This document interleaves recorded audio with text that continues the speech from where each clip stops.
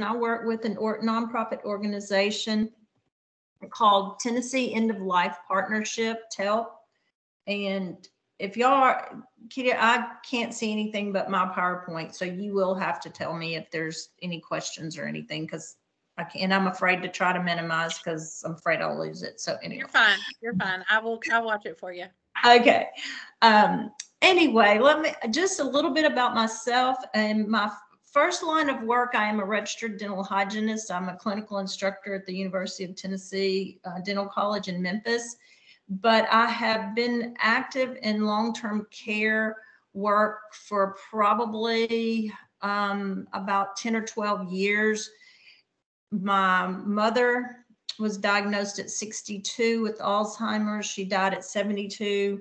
I've had two of her sisters also with Alzheimer's, and just several family members that just had chronic illnesses. My dad had congestive heart failure. So I've been involved with that. And about 5 years ago, I really got active with TELP and helping lead some of the life planning facilitator classes across the whole state.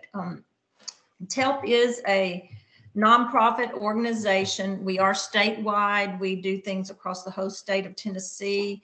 And TELP began in about 1998 when a group of doctors, attorneys, legislative people, just a whole group of healthcare minded people got together because they were concerned about the care people were getting at end of life. So Judy Eads, who is now our president, at that time was the Assistant Commissioner of Health for the state of Tennessee, and she helped work with the legislative in writing the Healthcare Decision Acts of 2004.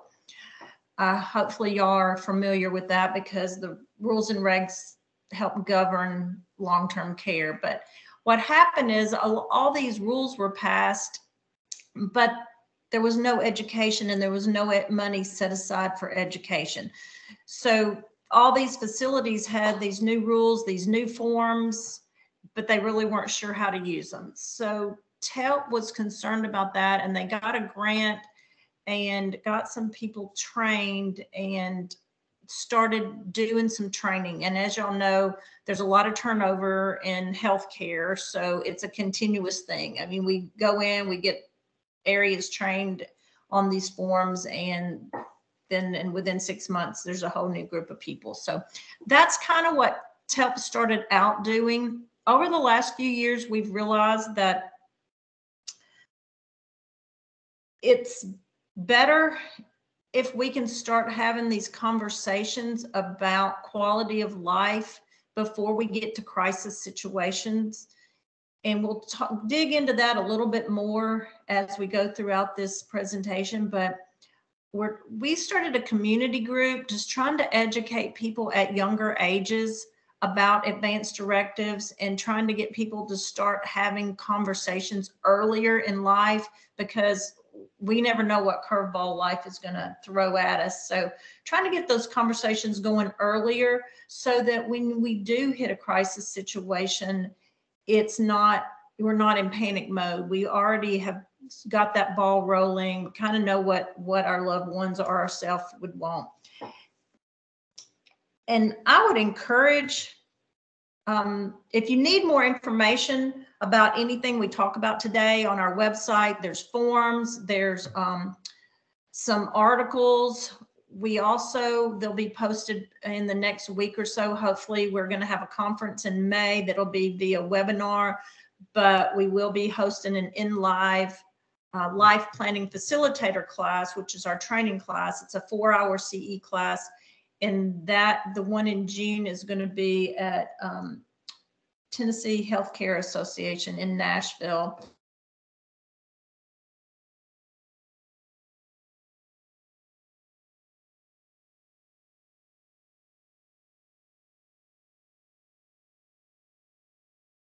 Kim, are you still there? You froze up.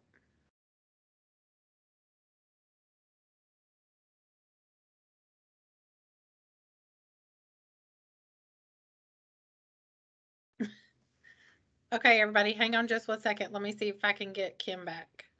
when you've done this yourself, so that you can speak from experience. Because anytime you can use a personal experience to share when you're helping someone do something, it helps you connect.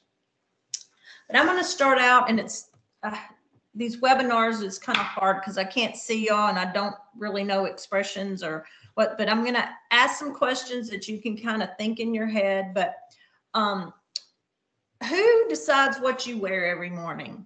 The most of y'all get up, you pick out your own clothes, you decide what you want to eat each day.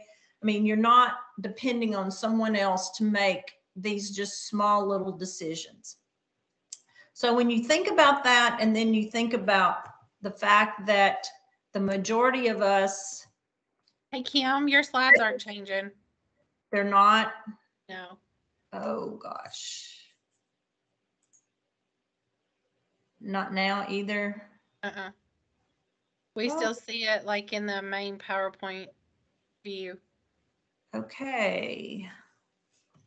Well, let's do this. Do you want me to do it for? I mean, I yeah. don't mind. Okay. Yeah, go ahead, because it may take me a minute to.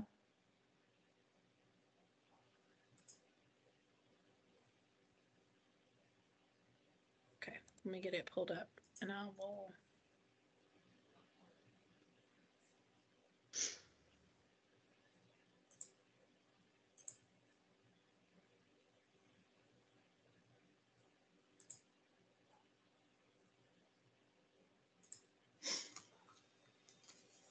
Sorry, everyone.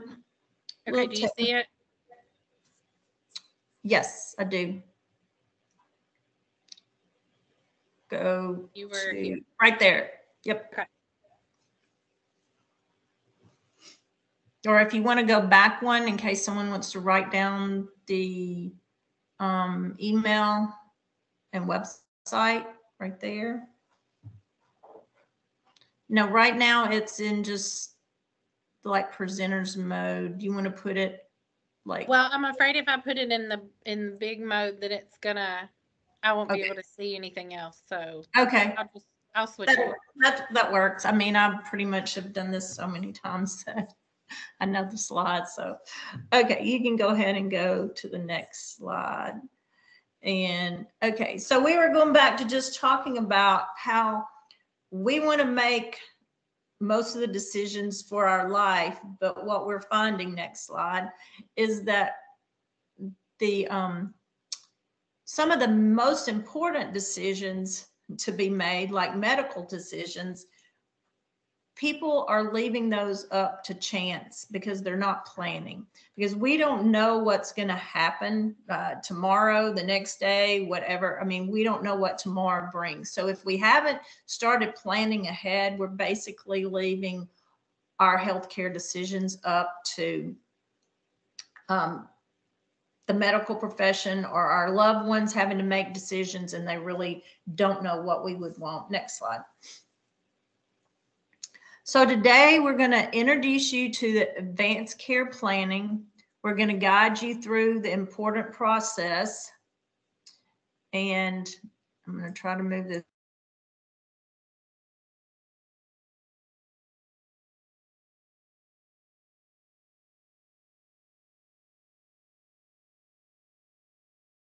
Okay, she's gonna get back on in just a second. Sorry, guys.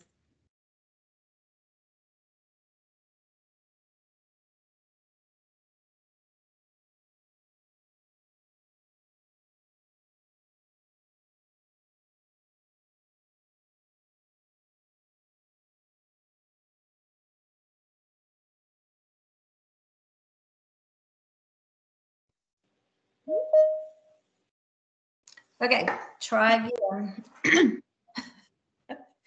Let's see, whatever can go wrong will go wrong. Hey, it's all good. We're all still sitting here waiting. You're fine. Okay. So also, I wanted to encourage people to share your decisions with family members or loved ones. Conversation, and that is the key thing, is conversation. It doesn't really matter what you decide if you haven't let anyone know and talked about it, and you can help your family avoid a lot of stressful arguments and situations when you've had conversation. Because if you've got more than one person in your life that's going to be around when you run into crisis situations or get a poor prognosis about a medical condition, very rarely is everyone in the family on the same page. So if they're having to make those decisions, there's going to be a lot of not so pleasant conversations. And we've found this over and over. And if you've worked in long-term care or in nursing home situations, that families can be divided by having to make these decisions when they're not on the same page.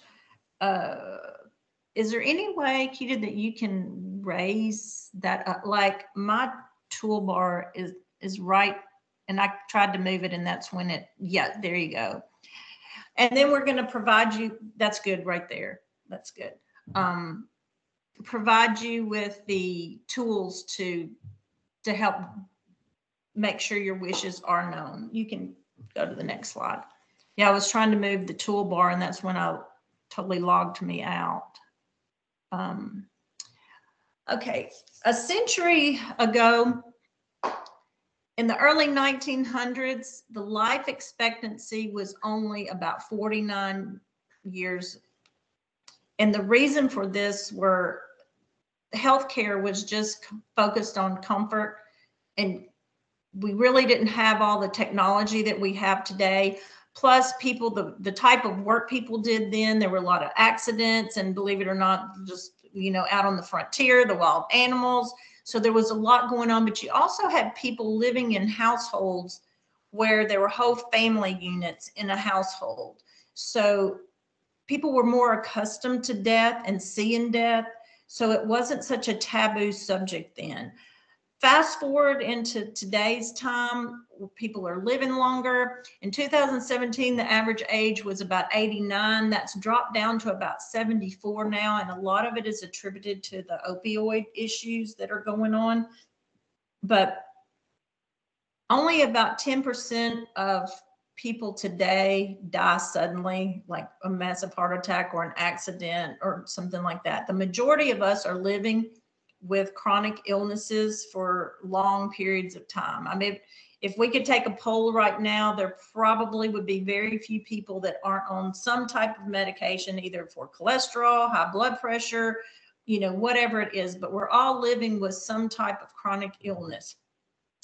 And technology has changed to where basically science can keep us alive indefinitely. So that's kind of where we've evolved from. So now Americans don't really discuss death. It's like not something they think about planning for. So it's put us in a very difficult situation when it comes to end of life decisions. Next slide. So what we've found, about 50% of people won't be able to make their own decisions when it comes time when they're at an end of life situation. Be it from dementia or an accident, you know, traumatic brain injury, whatever the reason is, there's a large majority of people that will be at a time when medical decisions need to be made, and they will not be able to make those decisions. And unfortunately, if the healthcare professionals don't have some blueprint to go by, the default is to treat. They have to treat you to the fullest. They can't do selective treatment or anything like that. It has to be to the fullest. And if you haven't spoken with your doctors or your family or the people that would be there to make those decisions once you are at a hospital situation or whatever, then it's very hard to predict. If your family doesn't know and the doctors come out asking them, what do you want done? Do you want this done or that? They don't know. Actually, I'll share a situation that just happened. My oldest daughter, one of her best friends, has been taking care of her mother who had early onset Alzheimer's that started when she was in her 50s, early 50s. And she has been living with her daughter and her husband ever since a year after, well, actually before they even got married.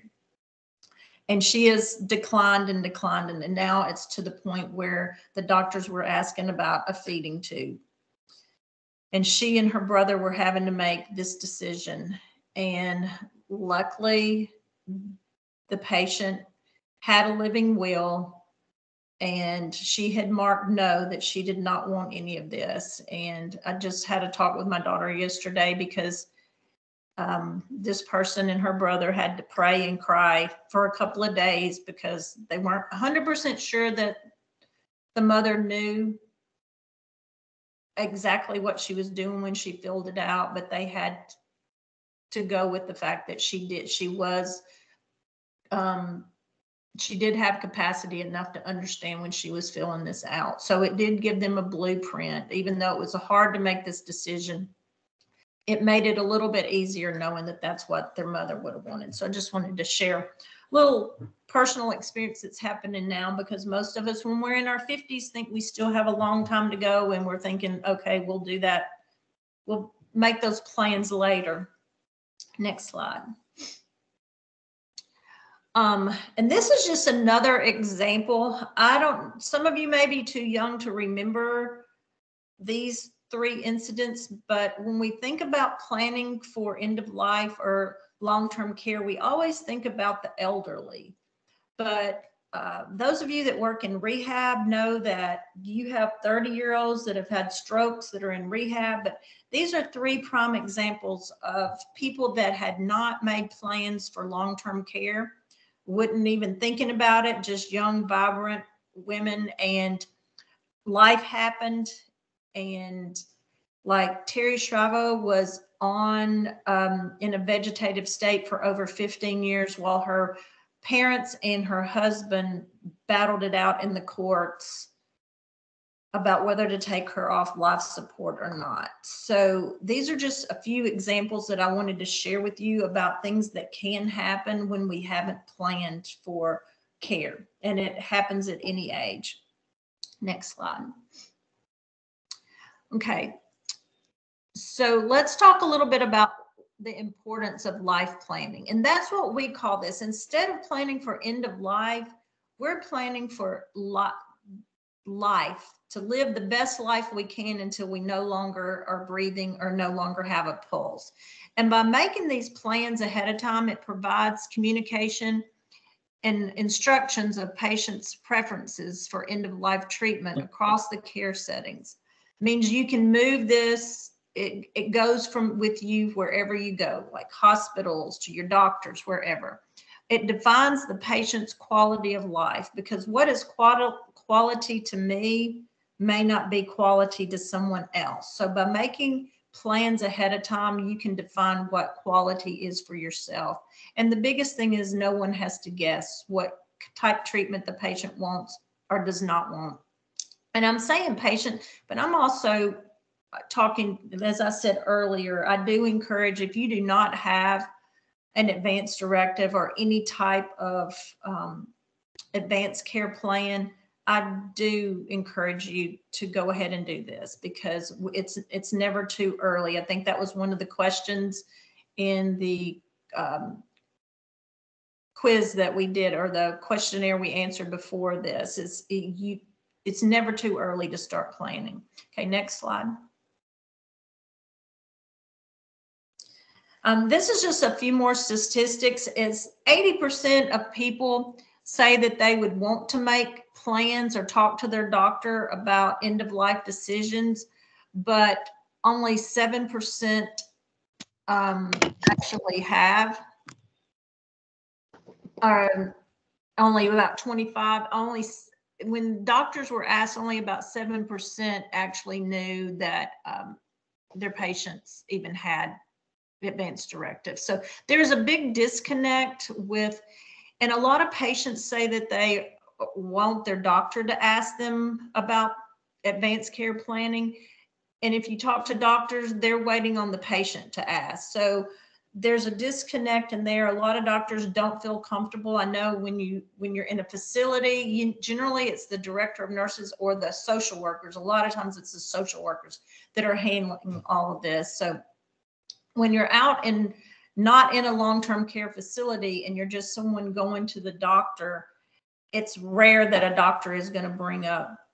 And when you check in, they always ask you if you have an advance directive, and if not, do you want information about one? But usually all they have is a pamphlet and there's no one to really talk to you about it. So there's a big disconnect there. Okay, next slide. All right, can you blow this up just a little bit or make it a little bit bigger? That's good. Yeah, that's good. Okay, these are just a few more facts that I'm going to share with you. 60% of the people in surveys say that they would like to keep their family from having burdens at the end of life, but only 56% have actually talked to anyone about their family or anyone about end of life care. 70% of people prefer to die at home, but yet 70% of people die in nursing home or long-term care facilities. Some of that can't be helped. We luckily were able to keep my mom at home. She lived in the country. You could get care a lot cheaper, a lot less expensive there. We had great hospice nurses coming in, but a lot of times families are not able to do that. So that choice is not always up to the person, but there are many times that arrangements could be made if they had planned ahead of time. And then back to the 80% would like to talk to their doctors, but 93% never having talked a conversation about what they would want. So, and it's always important to put your wishes in writing, but actually only about 23% of the population has done that. So even though people are starting to feel that it's important, they're still not making the efforts to get it done and get the paperwork filled out and the conversation started with their families. Next slide. Okay, this is one of my favorite slides when we're talking about starting conversation early. In the United States, at age 18, you can legally sign your complete an advance directive and sign it. But there's got to be more than just filling out the form. And if you look down the side, the word conversation is there, because what we want in our teens is not the life goals that we would have as we get older. So it's very important once you complete your advance directive form, you talk to your family, you get it, if this were to happen to me today, this would be what I would want.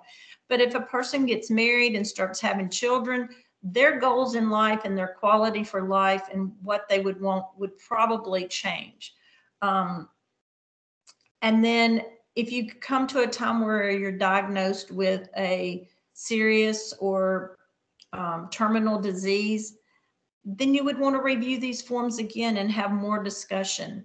And then we'll talk a little bit at the end about the post form, but there could be a time when that would be appropriate for a person. But the biggest thing to concentrate on here is the word conversation, is talking with our families. And we'll learn a little bit more about how to get this started as we progress through this presentation. Next slide. All right, why don't we plan ahead? Again, we've just seen that people aren't actually doing it. So what are some reasons that people don't do that? Well, as I said earlier, in the United States, we just avoid talking about any type of death. We kind of like, if you sweep it under the rug, it doesn't happen. A lot of people think it's too early, that this is for the elderly or the frail or sick. And then other people think you have to have an attorney to do advance directives, and that is a myth also. It is advisable to have an attorney for financial planning, but for healthcare, you do not need an attorney. They can do a living will for you, and we'll talk a little bit about that later, but you do not have to have an attorney to do advance directives. And then the other thing is, we talked about dying suddenly. That's the first slide here. if you die suddenly, there's really not a need for any life planning. I mean, you go out, you are in a car wreck and you don't make it out, and there's no reason for life planning, but that's not how most of us die. Take cancer, for instance. When someone's diagnosed with cancer, generally for a long period of time, sometimes it's years, they're doing well. They go through chemo, they come out, they're fine. They may, have a relapse, but generally with the doctors, never during this time are they starting conversations about what if this chemo doesn't work. And what we're finding is that they're waiting until there are no other options, nothing is working, and the patient is spiraling down, and then they start having conversations with the family and with the patient. Well, at that point, it's very stressful. The patient is not in a good state of mind. The family is not in a good state of mind. So it's really hard to make rash decisions and to really know what that patient would want when we're in this situation. And then we go over to dementia, the same thing. Most people that are patients that are diagnosed with Alzheimer's or any type of dementia, when they start out, they are still capable of making their own decisions. If you ask them these questions about what is quality to them and what they would want long term, at the very early stages, they can make those decisions. But what we're finding is those questions are never asked, and then you get down to where you're having to make a decision about a feeding tube or any of the situations that have to be talked about. And by the point that they start talking about it, the patient has no longer has capacity to make those decisions, and it falls back on the family. And the family is having, like the situation I just shared with you, trying to make these decisions and not having a roadmap or a guideline to go by. And same thing with organ failure. It's just the healthcare facilities are waiting until we're at the crisis situation before they bring up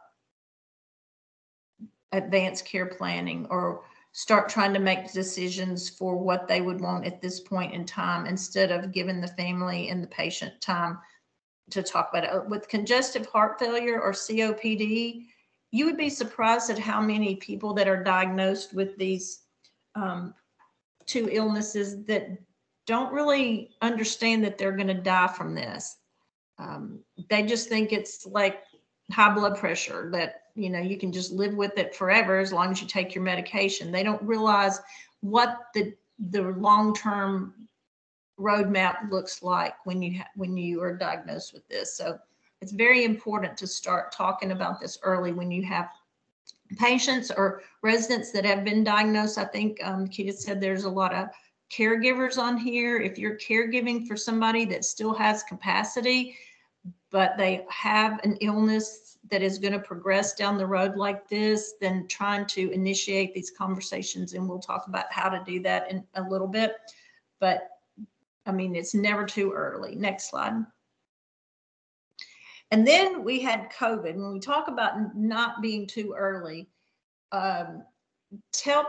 Judy Eads, our president, had so many phone calls during all this time of COVID because people were caught without any healthcare directives, and loved ones were in hospitals on ventilators. And these are not all old people. There were a lot of young people, and there was no guideline, no plans for this, because I mean, we really didn't see this coming.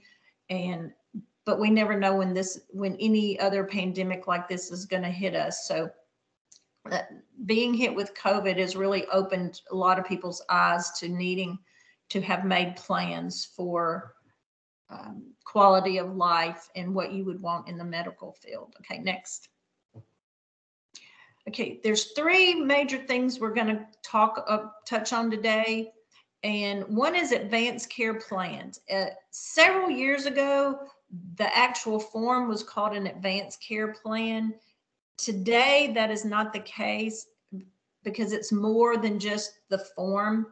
Advanced care plan is the whole conversation, the whole from start to finish, from deciding what you want, to talking with your family. It's the whole game. It's the plan, putting it together. The advance directive is the actual form that you would complete to make sure that your healthcare wishes are known. And then a post form is a form that is completed only by a physician, and a post is for people that are seriously ill and frail. And this is in our life planning facilitator classes. This is the part that gets kind of confusing. The advance directive is not used very much. We'll have facilities that we find that as soon as a patient comes in, they're trying to fill out a post form for them. Well, not everyone is post appropriate. So the advance directive is the form to start with. And we're going to dive into the parts of this and how it's used and the correct usage for this form in just a little bit. Okay, next. Many times these forms, living will, advanced care planning, and advanced directive, like I said earlier, the advanced care planning is the whole process. And a living will and advanced directive do similar things. A living will is something that's created by an attorney. It's many pages.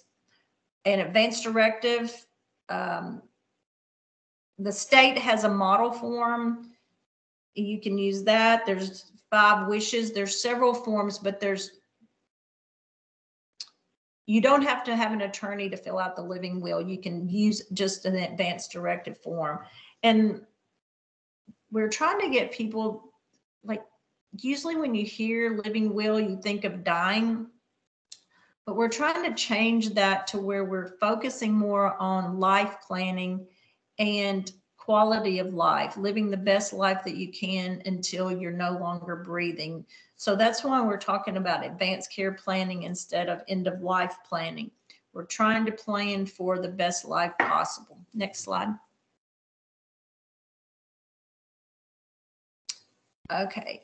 That when you're doing an advanced care plan, it can help you design treatment strategies as you move through life. As I talked about earlier, your goals when you're 18 are going to be different than your goals when you're 30, 40. So it's not a one-stop shop. You fill out a form, you file it away, and you're done.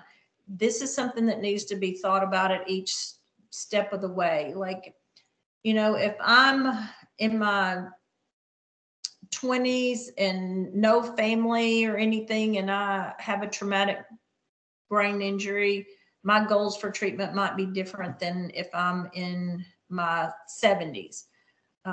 If I'm going through cancer treatment and there's no other treatments available, but I've got a daughter that's getting married in a few months, I might want to do everything I can to be able to make it to her wedding, where otherwise I might just want comfort measures. So at each stage of life, your goals may be different. Next slide. When we do plan ahead, it gives you and your family a peace of mind. They know what your wishes are. You know that they know. So there's not going to be, well, I'm not going to say there's not going to be any, because if you've got several people, there's always some conflict, but it cuts down on the conflict when this crisis does happen and there's decisions that have to be made. It prevents questions and confusion and disagreement, and it provides important information to your healthcare team. When they have everything on file and they use it properly and it's where it needs to be, because we oftentimes find that there's forms that have been filled out, but some facilities don't put them where they're readily available, but that's a whole different thing. So anyway, so just planning ahead just helps cut down on the stress. Next slide. There is a process for this advanced care planning. It's not just get a piece of paper and check off the boxes. You really need to consider your wishes for care, what's important to you, what your goals are. One of the most important parts is to select your agent or your decision maker. This is someone that will make decisions for you if there comes a time that you can't. That is, even if you don't do the rest of the form, I just highly recommend that you at least get that part of the form completed.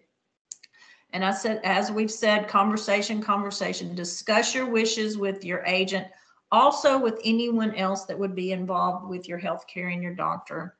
Complete the advance directive document and then give copies to everyone that's involved with your healthcare. Next slide.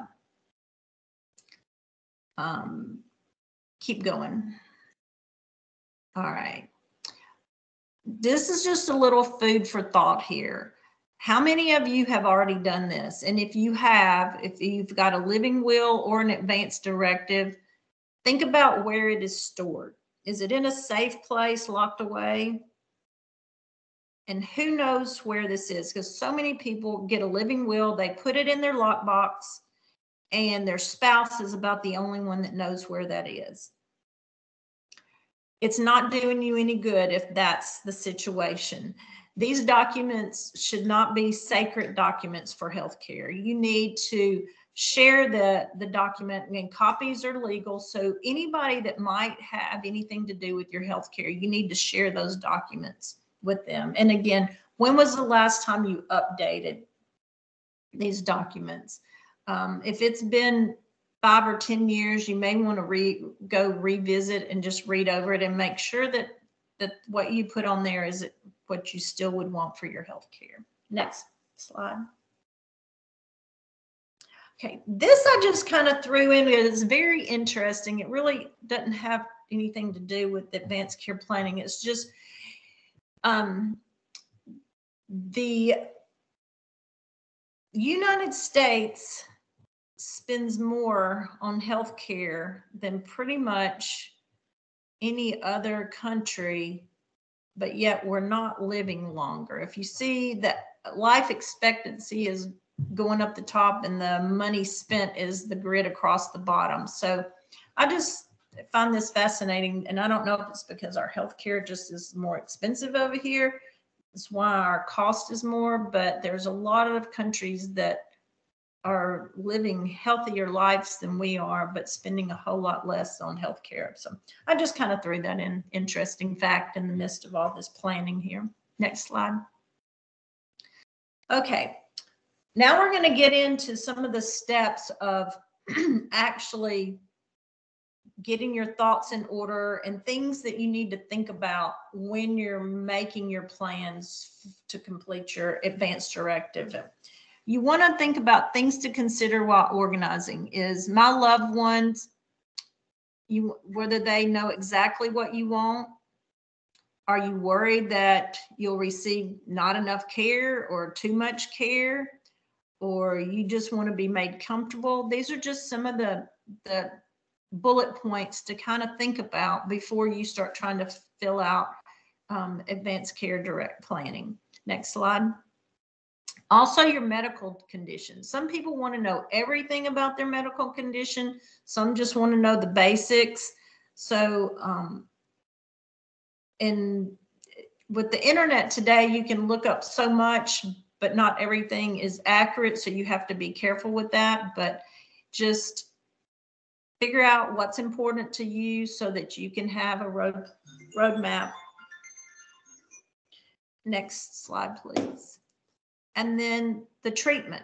Do you want your doctor to make all the decisions? Do you trust that they'll make what's best for you? Or do you want to have some say-so, or do you want to be totally in control? And maybe there's pros and cons to everything. I will tell you that generally a doctor's goal is to keep you alive. Most doctors do not want somebody dying on their watch, and they're going to offer you all the treatments. But it's like if you've got a 1975 car you're driving and it's on its last leg, and the mechanic's going to give you everything that needs to be done to that car, but you have to kind of make the decision, is it worth it at that point? What is the quality over quantity? That's something. We had a resident in one of our homes that was diabetic and kept finding Twinkie wrappers, all the time, getting the lecture, you're diabetic, you can't be sneaking Twinkies. And then finally, one of the nurses went in to talk to him, and he just basically said, You can say whatever you want to, but I'm 91 years old and I'm choosing quality over quantity. If I die eating Twinkies, I've died a happy man. So you have to figure out, what treatments are best for you, or what is quality or quantity for you. So next slide, please. And these are just some of the tasks in life. How important are each of the following to your ideal quality of life? I'm not going to read all of these to y'all. Y'all can read, but figure out at what point quality and quantity kind of swap places. I mean, if you're younger and there's a few of these things that you can't do, but as you lose your capacity to do things, like first you can't really walk without a walker, or then it progresses to where you're having problems feeding yourself. Like, at what point does the quality get to be so poor that it's not worth the quantity? And you read through these and figure out what are important to you to be able to do to justify having quality of life. Next slide. And then what gives your life meaning? What things do you worry about? What makes you happy? And are there things that scare you? And just write these things down, and it's kind of like an outline that you're going to use or help someone. I'm talking to each of you, but if you're caregivers and you're helping someone else do this, then these are just questions to ask them to help put together a blueprint to help them complete an advanced directive. Next slide. If you are helping a loved one or someone that you're caring for make this plan, advanced care plan, always remember that it's a journey. It's not a sprint. We don't have to sit down and get all the answers right off. You can plant seeds and just talk a little bit, bring up different experiences, asking them about other family members, and just bringing in other things to help them get a vision of where they want to go. Not everyone will agree with the decisions that you or a loved one makes, but by planning in advance, that gives you time to talk through this. Like, I made a decision that I didn't want tube feeding, and my children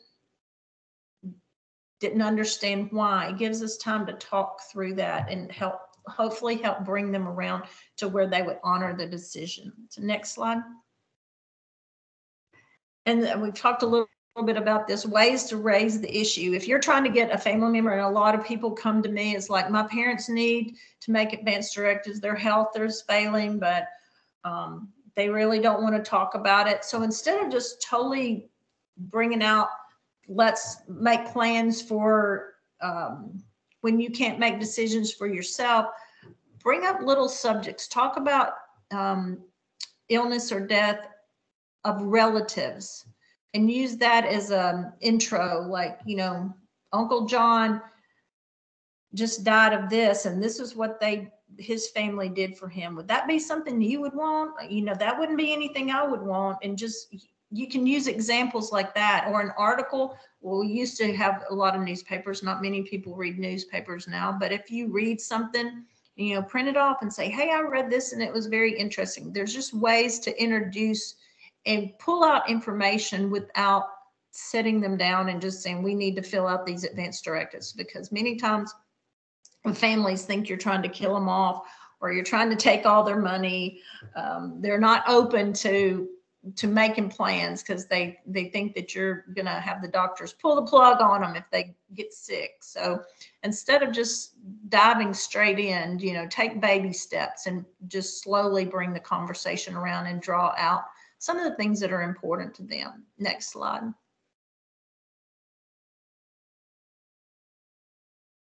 Okay, the advanced care plan is a way to make healthcare wishes known if you're unable to communicate. This is your blueprint when you become unable to communicate, and it allows persons to either or both of the following: appoint a healthcare agent, which I said earlier is the most important part, and I think the next thing is make known your decisions for your health care. Next slide. Okay, we talked about this a little bit before. Which document, which advanced directive form do you use? Tennessee has a model form. It is on the tennessee.gov website. I will tell you, it's hard to find. You can navigate through and get to it, but it's not that easy to find. But if you go to TELP's website, all of the forms that you would use for advanced care plan, the advanced directive post, surrogate form, all of those are there. There's pages with questions and answers, instructions on how to complete these forms. So it's all on our website, so it's easy to get to, but you do not have to use ours. You can pay an attorney to do a living will. But there's also several other, you can get 5 wishes. A lot of facilities will have their own. There's no one advanced directive that's correct. It's just as long as you have the information that you need on there, and then it must be signed and it must either be witnessed by 2 people or notarized. And we'll get a little more into that in a little bit about what makes this a legal form. Okay, next slide. I think we've covered this. The living will is actually a lot of pages and sometimes can be very confusing. It's not as specific depending on the attorney that did it. And if they, because most attorneys that do living wills, generally they're more like dealing with financial. So their knowledge of what to put into the living will is basically filling in a blueprint. So it doesn't get in depth with the information, the state model form or 5 wishes or some of those forms. Also, the living will has power of attorney, and there's 2 different types of power of attorney. One is for healthcare and one is financial. And I can't tell you how many times facilities have gotten into taking information and having a child or a family member making this healthcare decisions for a patient to figure out later that they had financial power of attorney, not healthcare. That's the reason today we're trying to get away from the POA or power of attorney and use the word agent. For healthcare, it's agent. For finance, it's power of attorney. But living wills are legal, and if that's what you have, you don't have to go change it. Just I do advise you to read through it and update it periodically. Okay, next slide. Okay, this slide right here is one of the most important things when you are creating your advanced directive is who do you choose as your agent? An agent has to be someone that will stand up for what you want, that's familiar with your goals and is willing, they have to be willing to serve or make decisions for you. But it doesn't have to be a family member. It can be anyone that you feel has your best interest at heart and is willing to go to bat for you. We have some people that say, don't choose a weenie for your healthcare agent. There are times that difficult decisions have to be made. There are times they have to stand up against other family members because people do not agree. People that have been in long-term, those of you that have been in long-term care for a long time know that there's just so many times that family members are not on the same page. So you have to have someone that is willing to carry out your decisions and stand up for what you want. It is advisable to tell your other family members, like if you choose one of your children and you've got 5 children, it's always better if the other children know that who you've chosen as your agent and why you chose that person. That way it pulls out some of the conflict when the time comes that they have to execute that right. And there's a place on the form to select an alternate. I highly recommend that you do this also, especially if you have elderly people and you're helping them fill out these forms. most often want to put their spouse down. Well, if their spouse is in poor health also, he may or she may pass away before you even need this document. So then you have no one. So if you have an alternate there, then that helps alleviate if the other agent is not in capacity when you need to activate these forms. Next slide. What kind of instructions you put on there? I mean, you can put anything. You can attach amendments to this. You can place of death, your doctor preferences, accepting or refusing life-sustaining treatment, what quality of life conditions, if you want to be an organ donor. You know, with my parents, my dad had a whole sheet filled out with not only his healthcare needs, but what songs he wanted at the funeral, who he wanted Paul Barrows, the preacher, everything on there. So there's space that you can write in a whole lot of more information. Next slide. Wanted those sold before. All right. Back to what makes this document legal. It has to have your signature or date. The person that this form is for has to sign and date the form.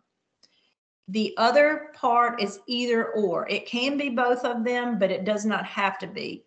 The signature of two witnesses, and one of those witnesses cannot be someone that would stand to gain something from this person's death. It has to be just innocent, you know, person that's not involved with that person. And when someone is witnessing a form, they do not have to read it. They do not have to agree with it. All they are doing is saying that I am witnessing that Susie signed this form, or whoever, you know, they're just witnessing that person's signature.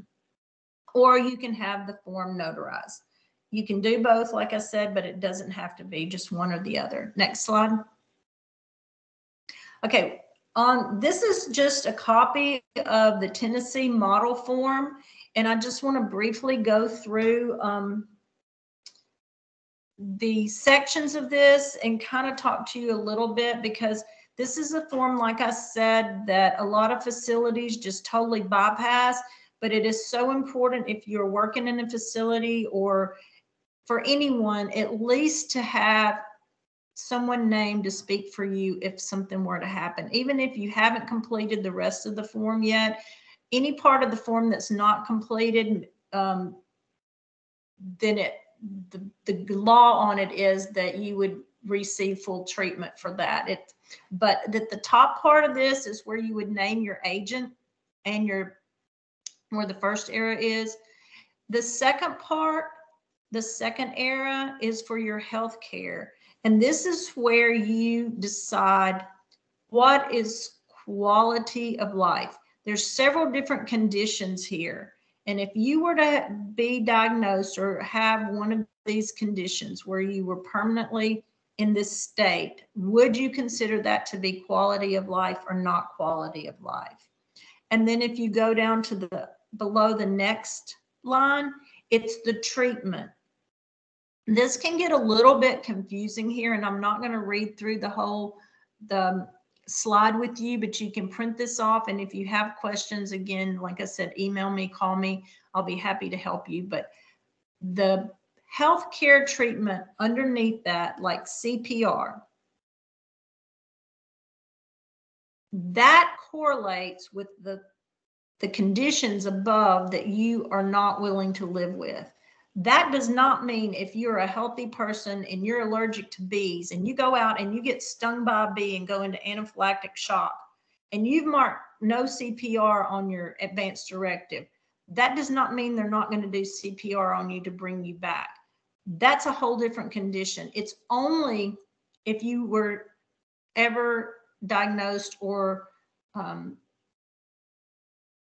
sick with one of the conditions above. And that's the way it is for each part of the treatment on the bottom of that form. It all correlates back up to those conditions above there. So that can be confusing for some people. And a lot of times they're afraid to mark no CPR. Another thing, and you'd be surprised at how many people, when you talk to them, don't really, even though they know it, it doesn't sink in that we do not do CPR on a person that is alive. If you have a pulse and you are breathing, you do not need CPR.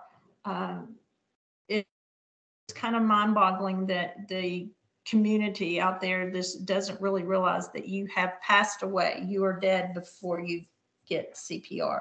But like I said, if you're just, I mean, even if you have a heart attack and you're still to where you would come back and be functional, they're going to do CPR. Now, if you had a major heart attack and they did CPR and you get back, but from that heart attack, you have some of the conditions up above, then that's when this would go into play. So that's kind of how this works. So I know this is probably very confusing, but hopefully not too bad.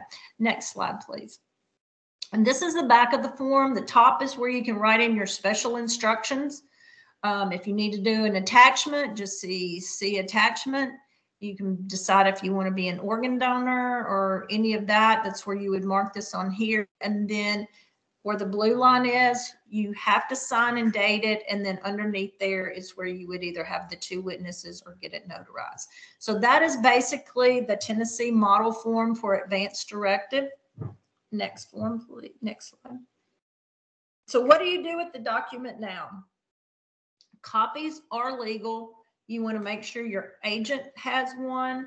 You want to give all of my children, I have 5 girls, so all of them have copies of my advance directive. And then anytime you go for a doctor's visit, they always ask about that. So you want to make sure you take them with them so that they can have that in your file if there is ever any question, or anyone else that would be involved in your healthcare decision should have a copy of your advance directive. Next slide.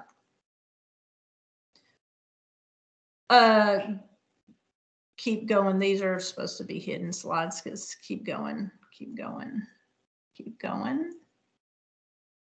Okay, I'm going to touch briefly on the post form. This is the form I think most of y'all are more familiar with if you're working in long-term care. The 4 ladies there are all sisters. The one sitting in the chair was my mom. The only one still alive is the one in the white. The other 2 ladies have passed away, and all 3 of them had dementia at the end of life. My mom lived the longest. As I said, she was sick for 10 years. But anyway, a physician's order for scope of treatment. Next slide. It is a medical order. It's recognized throughout all the medical systems. A post form is only for someone that is seriously ill, medically frail, someone that you would not be surprised if they passed away in the next year. So that's the reason I'm throwing this in is, like I said earlier, so many facilities try to create a post form for residents coming in, especially when you have a rehab facility. You may have somebody in their 50s that's just coming in for rehab on their knee. They are not post appropriate. So we don't want to create a post form on someone that is not post appropriate. But if they are post appropriate, this is a very important document because it is a medical order. It's just like a doctor writing a medication order or whatever. It is a legal document. It's portable. It's the only form that can transfer from one facility to another, from the hospital to a nursing home, without having to be recreated. It does need to be reviewed. Our form for Tennessee is standardized. We are actually part of the post paradigm. There are about 27 states right now. We're working on trying to get this to where all states have a standardized form so it's easily to be accepted when a patient travels from a state to a state without having to do another post form for that state. And this form allows individuals to choose the medical treatments they want to receive and those that they do not want to receive. It is completed and has to be signed by a physician. And The agent can fill this out if the patient has lost capacity. That's why it's so important to choose an agent that really knows what you want and will stand up for you, because this is when it gets very important, because when a post comes into play, you are at nearing the end of life. So you want those decisions to be made based on the quality of what you've chosen as what's quality for you. Next slide, please. We've already covered this. It's for medically frail. Next slide. Yeah, it's very important to talk about, as we've said, conversation, to talk about your wishes before you become seriously ill. Do not wait. I just stress this so much until don't think that you've still got tomorrow. Just start these conversations early in life. And the focus is on the conversation with your family, your healthcare agent, and your doctor. Okay, next slide. This is just the differences between a post and advanced directive. The post is for the seriously ill. Advanced directive is for all adults that are 18 years or older. Time frame is for the post form is for the critically ill, and the advanced directive is we call it the what if form. What if this were to happen to you? What if you were to have a traumatic brain injury? Or what if you were to be diagnosed with this? Who completes it? A healthcare professional or a doctor has to complete the post form. The advanced directive is completed by the patient. The post is a medical order, and the advanced directive is just that. It's a directive of how you would want to be treated, but it is not a medical order. And y'all can read through those. They're both legal documents, but the post form, like I said, is a medical order, and the advanced directive is just more of what your wishes are, and it helps your care team or your doctors know what your wishes are, and if you were not capable of making your wishes at the end of life, it would guide them in completing your post form. Next slide. Where do you keep the post form? If you are a facility, you would want to keep it, most places keep it in the front of the chart. If you're electronic, it would be in there, but you would want to keep it where it's easily available, not buried into the file somewhere. If you're at home and you are seriously ill, you would want to keep it, like my parents had it on the side of the refrigerator, or some people have like a hospice notebook and it's right in the front of that. You just want it to be easily available for if EMT, if the medical services were called or something, a crisis happened, where somebody could get to it easily. Next slide. And that is it. Sorry for all the technical difficulties, and I hope I haven't bored you too much. It's so hard to do this on webinar. I love seeing people's faces, but you don't get to do that on a webinar. But like I said, if you have any other information, endoflifecaretn.org is our website, and my email is just kim@endoflifetn.org, and I'll be happy to answer any questions for you. Thank you so much, Kim, for doing this for us. It was great information. And I've had some requests for the PowerPoint, and if you're okay with it, I'll send it out to everybody once we're all finished up. So, does anybody have any questions for Kim before we're done here? Feel free, you can put it in the chat box. I'm watching the chat box, or you can unmute yourself and ask it out loud. I do have a question. I used to work in a skilled nursing facility. I was actually the admissions director. So I asked families all the time if they had living wills or advanced directives. With the post, even if they have an advanced directive, there still has to be a post completed. Let's say if they go, no, it does not. No. Okay. A post is not required. And if If you're in a facility now, this is where a lot of facilities get themselves in trouble. If they are a nursing home, especially assisted living, don't so much have this in their policy, but a lot of your skilled facilities, nursing homes will have in their policy that every resident has to have a post, but that's not true. But if you have it in your policy and you get surveyed, then you better have one, because you're going to get in trouble if you're not. But not everyone has to have a post form. If they want full treatment, CPR, everything, they're going to get that whether they have a form or not. If a patient is a DNR, then you have to have a post form for them. Does that make sense? Yes. And I knew that that was always the case, because, you know, family would be like, well, they're DNR. And I'm like, then I have to have, you know, either You their have to have a advanced post. directive or something like that. Otherwise, they'll get full treatment. Yes. And even the advanced directive, if a patient is frail, you know, especially in nursing homes, most of those people, you would not be surprised if they passed away in the next year. Then the advanced directive is a blueprint. It's still good. But in that case, if they're a DNR, you do need to get the post completed. Okay.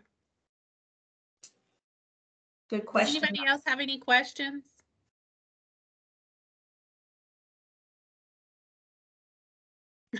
I guess you did a great job, Kim. I just bored them to sleep. They're all gone. No, you didn't. You just did such a good job explaining it. Everybody's good to go. So Well, I appreciate it, and thanks for having me. Yeah, you're very welcome. For those that are in attendance, the pre and post evaluation link is in the chat box. Please go in and complete the post evaluation. Again, this is for our grant. It's a requirement on our grant, and we're just thankful to have it. Everybody's in the chat telling you thank you, Kim. Great information. So I have a question for you. Does this, for those that need CPR, gosh, my mind's somewhere else. Continuing education, do y'all do certificates or anything for the people that registered? Yes, we do a certificate of completion in the training. So anybody that needs that, we're happy to send that on to them. So yeah, so Michelle said she wants to see you. So Michelle, I'll get that to you. And if anybody else needs it, just let me know. And but yeah, thank you for doing this. We will have a 4th webinar. I do not have it planned just yet. And that way we can, I'll make sure all of you get information on when that has ready to go. But this is for our dementia grant. So we're thankful that you were here to provide that information. And I guess if everybody's good, then we're good to go. Y'all have a great day. Thank you. Okay, thank you.